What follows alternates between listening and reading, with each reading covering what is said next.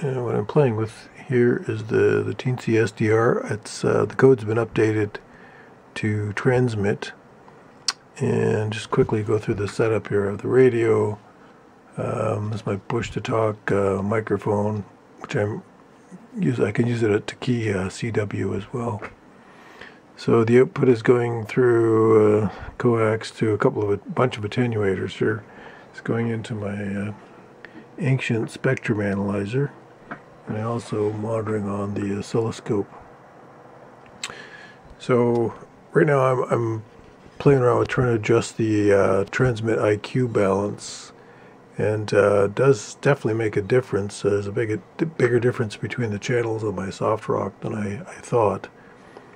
So if you can see what happens here if I key the radio. See the little red text indicates that it's transmitting. So then there's the CW output. Don't know if you can see it, but there's a little bit of, just a very small amount of ripple on that waveform. So if we take a look at the spectrum analyzer output, I key the radio, you can see there are some sidebands there, but they're down 5 divisions, which is 50 dB. So it's not perfect, but it's pretty good.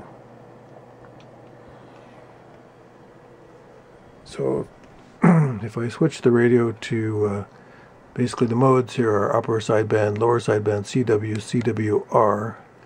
So if I key the thing in CWR, it's exactly the same spectrum. If I switch it to upper sideband, of course now I have to key the mic and say something. Hello, hello, hello, hello. And we look at that on the scope. Hello, hello, hello, hello. Hello, hello. Testing 1, 2, 3. So I haven't fiddled with the carrier balance in upper and lower sideband. My assumption would be that it should be about the same as it is for CW. So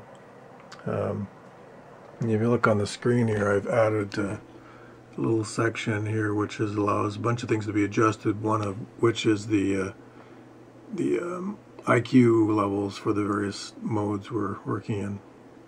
So yeah, so quite a few changes to the code to accommodate transmit mode, but I'm encouraged here. It seems to be working fairly well.